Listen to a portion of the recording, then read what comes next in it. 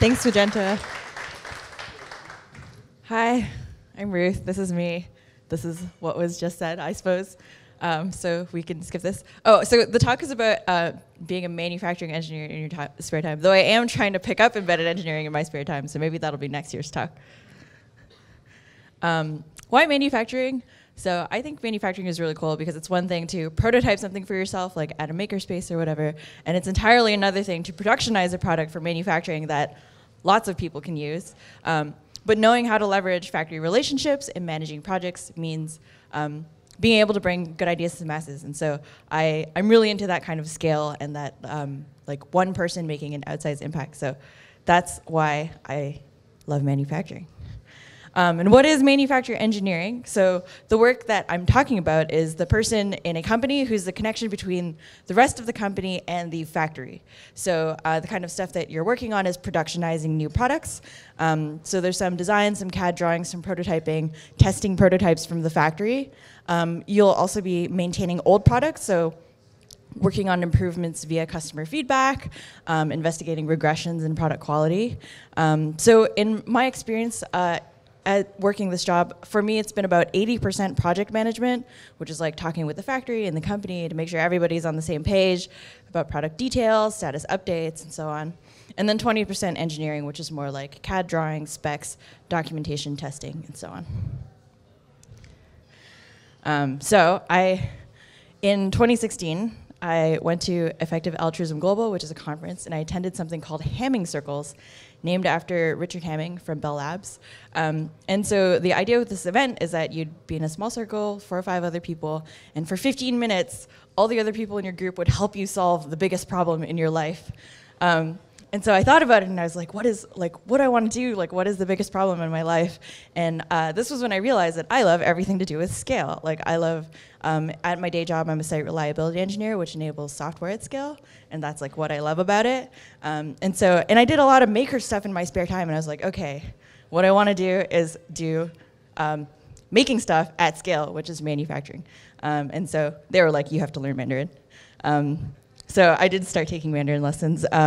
And also, 2 years later, I got my first paid part-time job as a manufacturing engineer, working with a factory just outside of Shenzhen in Dongguan to produce aquaponic and hydroponic kits. And we'll talk about how I did it. So there's 2 main elements of main categories of things I did towards getting a job, personal projects and personal branding. And the goal is to get paid. So the moment you get paid for something, you're a professional. So that's how you become a professional manufacturing engineer. You convince someone to give you money. So here are some examples of my personal projects that I made before I got my job. Shout out to Noisebridge Hackerspace for providing access to equipment and space for my projects. This is a mix of like personal projects and meant to make money projects, but as a caveat, I never made money on a project that I was trying to make money on, and then I sometimes would make money on a project that I like didn't intend to make money on. So that never worked out the way I thought for me. So better to just not think too much about money and just do what you find interesting. So the first one is a iMac aquarium. And I came to Noisebridge really interested in doing this, and they were setting up the laser cutter at the time. So in doing this project, which is putting a fish tank inside an old iMac G3, I learned how to use the laser cutter and like acrylic prototyping and that kind of thing. In the middle, we have the Leave Me Alone sweater, which is pretty self-explanatory. And then on the side, we've got the Grow Bucket project that I did. There's a DIY community online of people who grow plants inside buckets, and they add lights and a fan and stuff.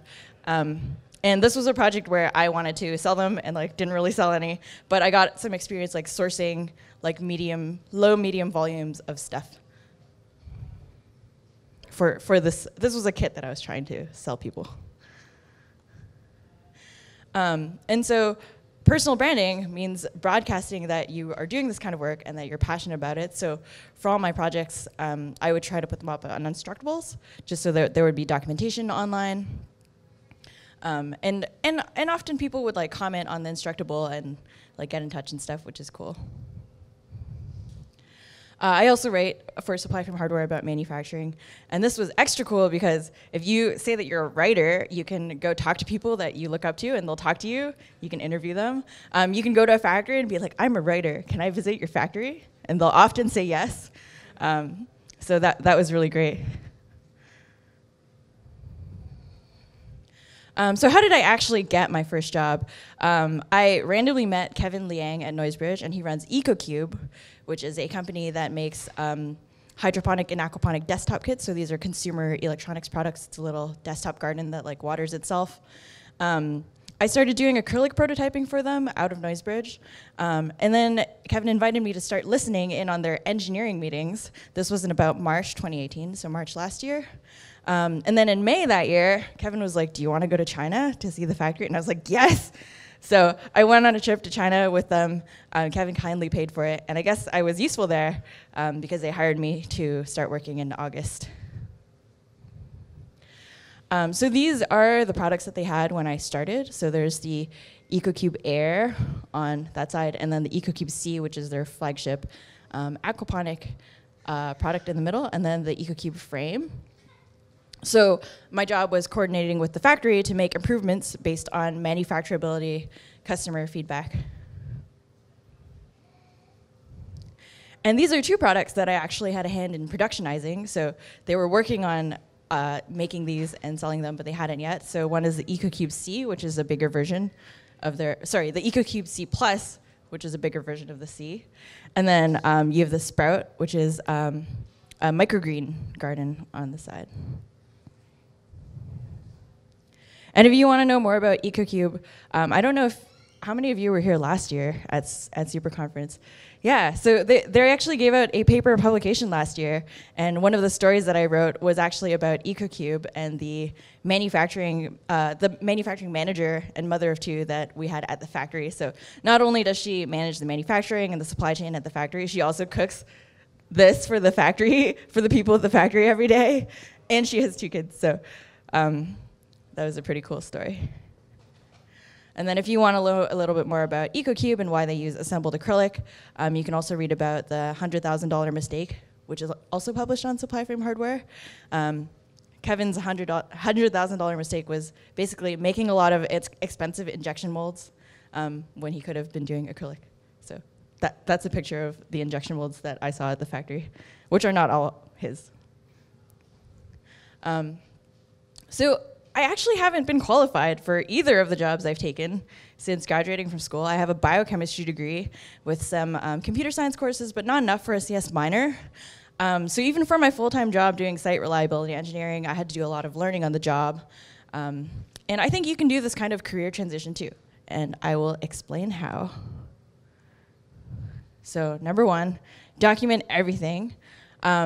Document what you're learning, both to help you remember, but also to tell people what you're doing so they can reach out to you if they can help. And then care about your work. So the key to learning on the job, in my opinion, is simply to care. In manufacturing, caring about the product and the process is often enough for you to ask the correct questions to prompt improvements.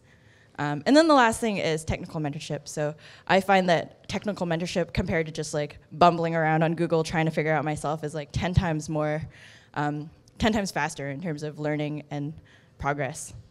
So I'll tell you how to figure out who and how you can ask for help. So first, documenting your work. I mentioned personal branding. So this is like visibility for people hoping to hire someone. This is also a way for people to give you advice, collaborations, and then also sometimes people react to your documentation in unexpected ways. And the Leave Me Alone sweater was an example of that. So I threw it up on Instructables, and then it randomly went viral. Like I had no expectation of this happening, because I didn't really like post about it on social media or anything. I just put it on Instructables, and then a bunch of different publications on the internet were picking it up. I think starting with Board Panda. I ended up working with Beta Brand, which is kind of like a Kickstarter for clothes in San Francisco. So they did a campaign with me, and they sold 350 sweaters, and they gave me a cut, which was $2,000. I ended up blowing the $2,000 on a failed Kickstarter campaign. But in the process, I took a course on manufacturing soft goods, quality control, tech packs, domestic versus overseas. I did a sewing production boot camp. So I learned a lot in the process. I really love documentation, so much that my friend Jennifer and I bought ilovedocumentation.com. We also have stickers that look like this, and if you want one, you can ask me. The second point is caring about your work. So by wanting to understand and optimize the process, you will ask the right questions to prompt specialists, the engineer at your factory, to make the right improvements for quality control, manufacturability, product usability, and I have a couple examples. So these are the pumps that go inside the EcoCube C. We started getting increased complaints from customers about the pump being noisy, like having a buzzing sound. And the factory already tests every single pump in a basin of water to make sure that it worked and wasn't too noisy, because they'd had this problem in one of the initial production runs, and so they needed to test. After a lot of testing, measuring decibel levels, we figured out that the pumps could be noisy depending on the size of the container that they were inside. And so the fix was to have the factory test each pump inside the aquarium instead of inside the bigger basin of water. And so that's an example of solving kind of a technical problem, but like without having necessarily a technical background. Here's another example. So this is the EcoCube C and C+ side by side. So the light is actually made from the same injection mold, but you can see that there's differences, right? So we needed to make the hole for the LEDs bigger because there's more LEDs. And then we also needed to add some drill holes in the back for it to attach to the EcoCube C+. And the factory told me that they would modify the mold. And I was like, that is so cool. I was so excited. I wanted to write an article for Supplyframe Hardware about mold modification. So I was like, oh, can you call the injection molding factory and ask them how they modify the mold to be able to do this? And of course, they called the factory, and the injection molding factory said, you can't actually modify the mold this way. They were going to CNC it, and it would cost more money. So getting technical mentorship. I think as a junior engineer, you can get by just by caring about your work, but if you want long-term career progression, you probably want to gain more technical skills. And so the way that I've been able to do this is reaching out to people through social media, meeting them in communities that are related to hardware and manufacturing, whether it's like a makerspace, conferences like this one, or hardware meetup, and also like a formal tutoring arrangement with a friend.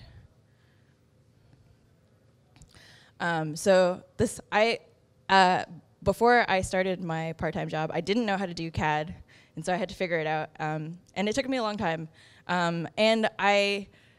This is a drawing that I made. I met somebody named Adrian Kelly at Noisebridge, and kindly, he was willing to run a lesson about CAD if I organized it. So I would organize like a meetup for people to come and learn about Fusion 360, and he would show up and teach it. And so through that and through other friends, I learned about like doing parameters properly in CAD instead of like typing in each measurement separately and having to like fix everything if I changed one thing.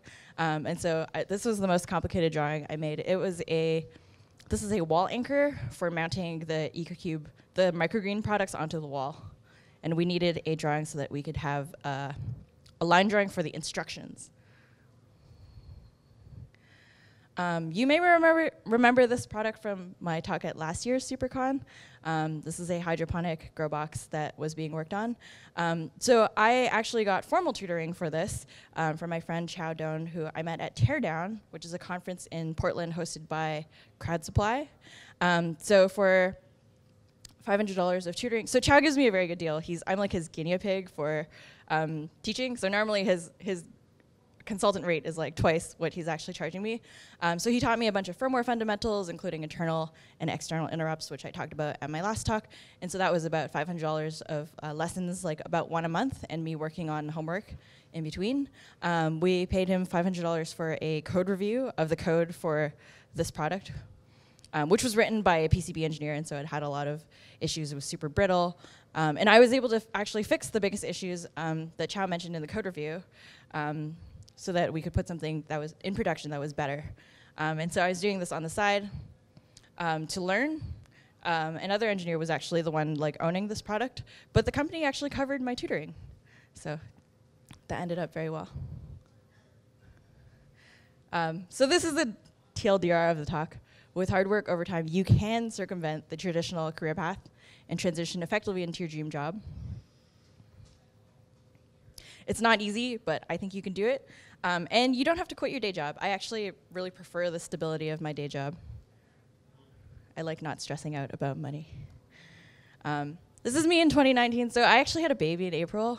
I think he's somewhere in the back with my husband. Oh, they're over there. In the back over there.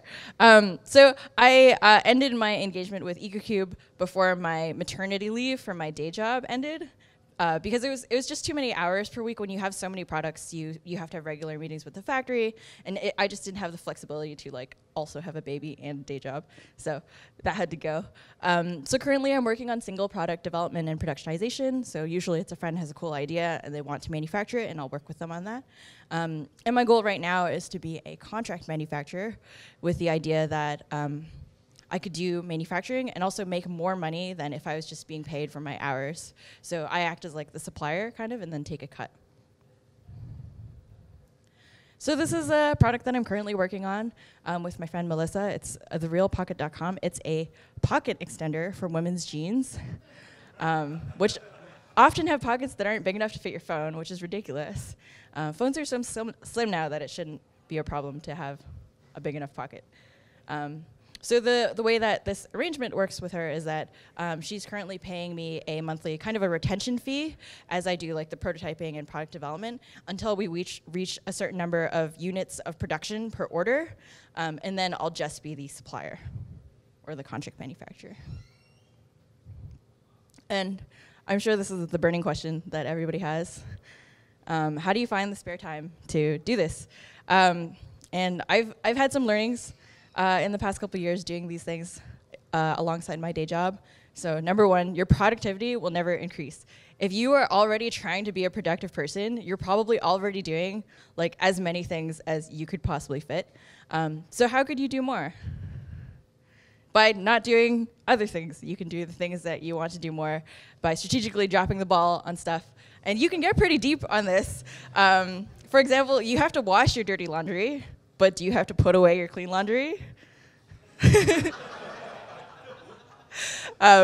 Yeah, we used to have a clean laundry pile, but then we put it in a box, and so now we have a clean laundry box. And that's been working fine for us. We survive. Do you have to be on time for things?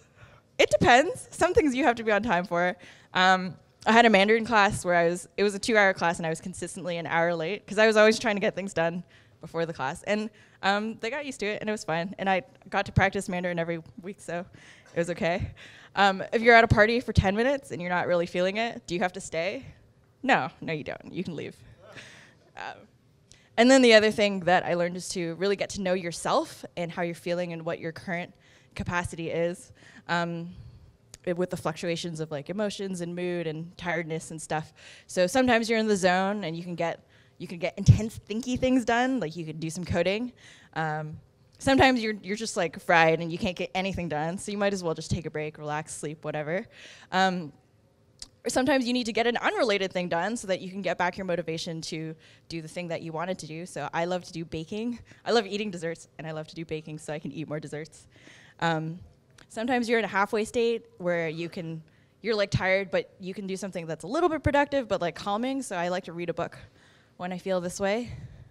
And overall, the more I know myself, the more I see that if I get a good night's sleep, like that determines how productive I am the next day. Like that's the biggest factor by far. So with a baby, just some days are more productive than others. And this is them. This is Baby Lee and Robin. Special thanks to them. They're super supportive. You can't choose how supportive your baby is, but we got very lucky. And just the last point, Aviva Wittenberg-Cox from the Harvard Business Review tells it like it is. There was a study that was done, and they said while the women almost unanimously described their husbands as supportive, they also told how those husbands refused to alter their own work schedule or increase their participation in caregiving. More than half the men expected their careers to take precedence over their wives' careers, while most women expected egalitarian marriages. Sometimes I tell Robin, like, thank you so much. Like he definitely takes more than 50% of the childcare when we're not at work, like when I'm busy. And so I'm like, thank you so much. Like, I really appreciate it. You're so supportive. And he looks at me and he's like, Ruth, the bar is very low. Thanks, Lee. That's me. That's it. I think we have some time for questions. Yeah, thank you so much.